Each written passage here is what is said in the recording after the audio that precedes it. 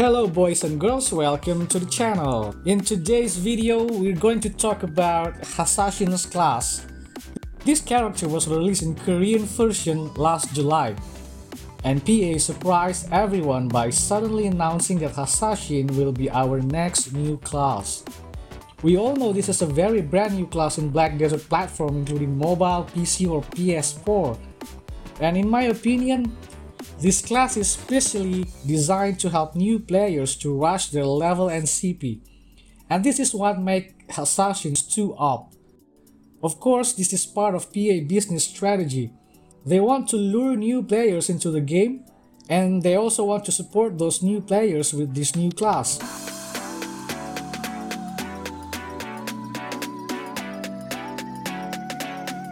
Now please bear in mind that what we are about to see in this content can be different from what will be released later on in the global version, because just like what Joel and team said during the live stream, Hashashin will get a lot of balancing and nerfing.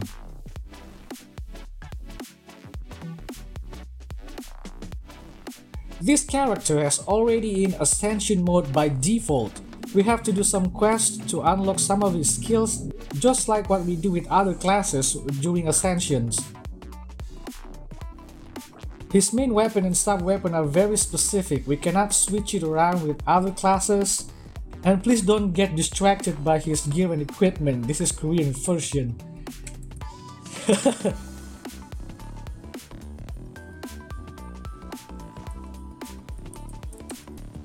So what do I think about Hashashin? Like I said before, this class is very up. His movement is very fast, as if he can blink from one spot to another. He also has the best AoE skills. He can cover wide area, so very excellent for mob farming, which is why class will be very recommended for new players. Hashashin also had lots of immunities and crowd control in his skills. Unfortunately, his ultimate attack is not really effective here, and some of his skills also has too long animation, which can create vulnerability during PvP. Move on with the skills review. And again, remember, global version, there will be some balancing, so expect to see different things later in the global version from what we are about to see here, okay? Now I'm using a translator app to translate the Korean language in the skill descriptions, so some of the skills name can be different, which of course later in the global version we won't get to see them all.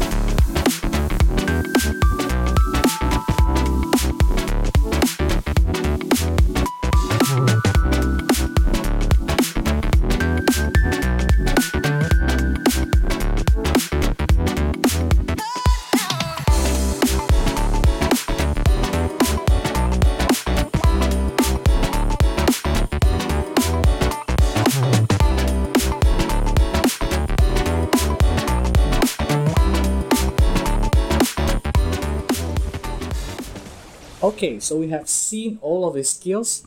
Now I'm gonna pick 4 of the skills for PvP and I'm going to troll the arena.